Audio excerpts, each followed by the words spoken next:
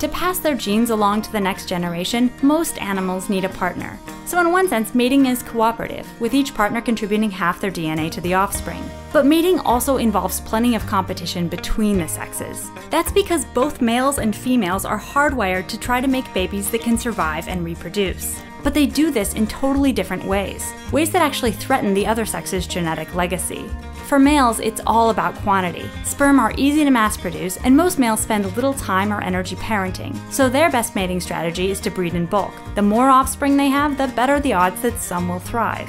For most females, this strategy doesn't work because they have a limited supply of eggs and spend lots of time and energy caring for their young. Instead, females want to make sure that they can get the best dad for every one of their offspring. Some choose only to mate with the biggest, flashiest, or best behaved males. Others mate with multiple males and then choose a winner. Chickens, for instance, can selectively squirt out sperm from subpar suitors. But the pickier females are, the tougher it is for the average male to make babies. So males have evolved ways to limit females' discretion. In some species, males take their mates through brute force, while males in other species take the slightly less unsavory approach of obsessively following their mates around to keep other suitors away.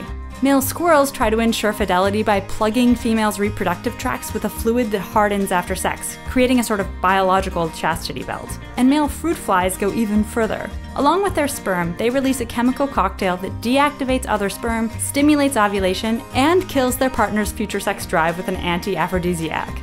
In response, females develop counter strategies to regain the upper hand, or wing, or paw. Some female squirrels, for instance, have figured out how to pluck out their chastity plugs. And in other species, like ducks and hyenas, females have evolved maze-like reproductive tracts that require their full cooperation to navigate. Males evolve in response, and the sexual arms race keeps escalating, which explains why some ducks have penises that look like this. In general, the more promiscuous a species' males are, the choosier the females, and the more intense the sexual arms race.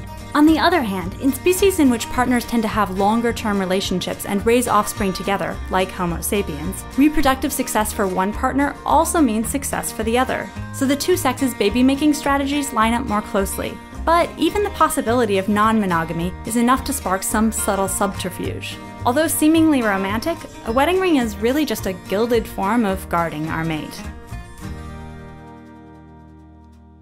Hey, Emily here again. Just want to say a big thanks to Audible for supporting Minute Earth. Audible.com is the leading provider of audiobooks with more than 180,000 downloadable titles, including Area 51, an uncensored history of America's top secret military base. If you haven't heard of this book, it's by an investigative journalist named Annie Jacobsen, and you should read it. Or download it for free on Audible and listen to Annie Jacobsen reading it. Just go to audible.com/MinuteEarth to sign up for your free 30-day trial. And then you can download Area 51 or any other book of your choice. Again, that's audible.com/MinuteEarth. Thanks, Audible!